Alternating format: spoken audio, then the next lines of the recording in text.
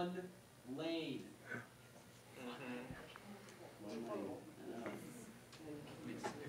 No, every time she be surprised.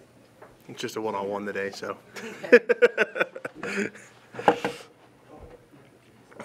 Y'all guys ready? Holy geez, calm down, Jordan. Okay. Yeah, no, we're good. So just first off, that first half was amazing shooting. Just what was working for you guys during that half, and kind of what did you kind of talk about in the halftime? I think in that first half, everyone had a lot of confidence. We just came out really ready, and everybody had just been working really hard. So we just came out ready and shot really well, and it worked out for us. Were you surprised that the shots just kept falling? I mean, Vivi, I know you've had problems with confidence when they don't fall, but they just kept falling. Would that help? How that help your confidence going into the half? It definitely helped. I mean, I've been struggling. I think a lot of us have been struggling, but today was kind of a breakthrough. We all shot pretty well, so I think that's good for all of us. Now in the second half, what do you got to try to do to keep getting through those shooting pains, because it kind of dropped off a bit, especially in the fourth quarter? We just got to keep going, just push through it. I mean, everybody has their shooting good times, bad times, so just got to keep shooting, just try to get your shot back. Just keep going. Braxton, defensively, what problems were they causing you in the second half? Because they were making a lot more threes, making it a lot tougher on you in that second half. I think mainly what it was we just were getting beat on the drive, which allowed for help to come over and kick out threes. And we knew that was something that they wanted to do, so we just kind of got to work on, getting down and handling our time for the player that we have of our own, making sure they don't get to the basket and that doesn't happen. I know you've been here since Cleaton's been here the whole time. How nice was it to see her actually go out there? She's been here 2 years. This is the first time she actually gets to go play. Yeah, that's so great for her. Everybody's so happy for her.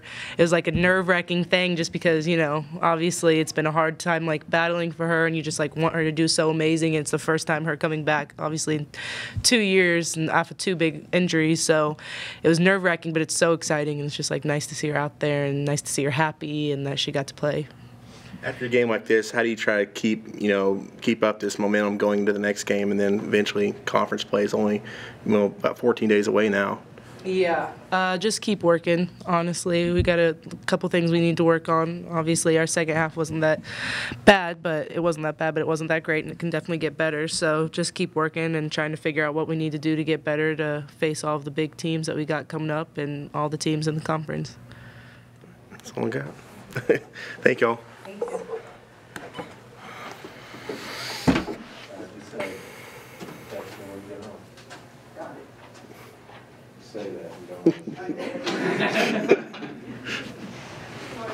Sounds like me.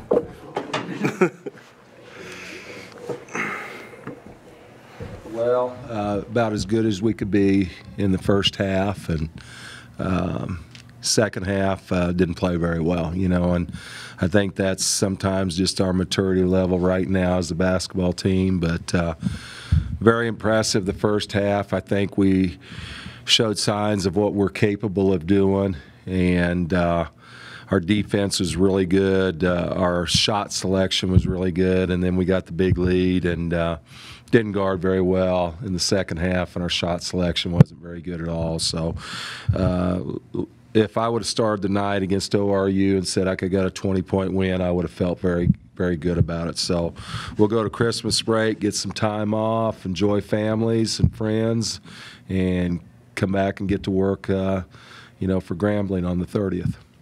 That first half offensively was probably one of the best I've seen from this team. Did you go into halftime, did you say, see, this is what I've been telling you guys, if you get these right shots and they fall, this is the team you can be, this is the potential you have? Well, we knew that we got a lot of the right pieces to the puzzle with this team, and we still need another recruiting class, quite honestly, to be where we want to be. But against their spread zone, I thought we were really good. Got the ball where we needed to, broke the defense down at the high post by getting it to Vivian. Cassie DeLapp did so many good things in the first half, and hedge ball screens, and then was very impressive on the offensive boards. But I thought our whole crew played well the first half, and then we lost an edge going into the second half. And, but it's still a 20-point win.